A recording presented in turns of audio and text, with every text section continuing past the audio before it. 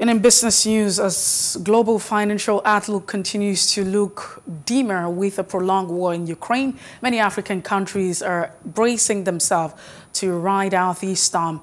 This year's theme focuses on how to achieve climate resilience and a just energy transition for Africa. Take a listen. The African Development Bank annual meeting happening in Accra gave the opportunity for leaders to discuss the challenges that pandemic-induced losses in revenue have had on infrastructure. Ramping up climate finance was also a hot topic. This year's theme focuses on how to achieve climate resilience. I believe the biggest challenge that Africa is facing is climate change. How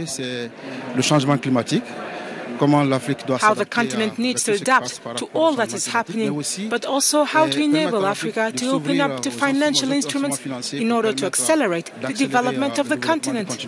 We need roads, we need ports, we need railroads, and just motorway in order to move goods from point A to point B. Today, the infrastructure deficit has an impact on GDP and growth. We have challenges in terms of youth unemployment.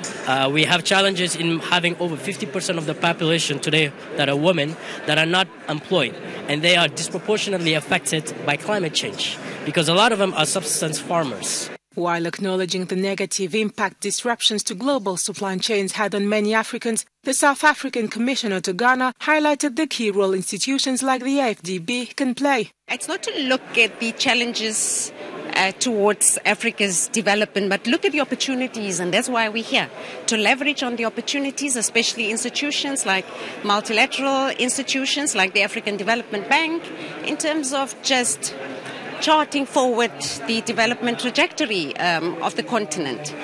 On Monday, the AFDB approved a $1.5 billion emergency program to alleviate the impact of worsening food insecurity across the continent. So there is need for African countries producing the goods they are consuming. This is most important in the framework of the African Continental Free Trade Area that provides, a continental market of nearly 1.3 billion people with a combined GDP of $3 trillion, which is an opportunity to accelerate structural transformation and industrialization. These week-long annual meetings have brought together several central bank governors, ministers and delegates to discuss the impact of climate change across Africa and ways in which governments can build resilience and achieve efficient energy transitions. Please do subscribe to our YouTube channel and don't forget to hit the notification button so you get notified about fresh news updates.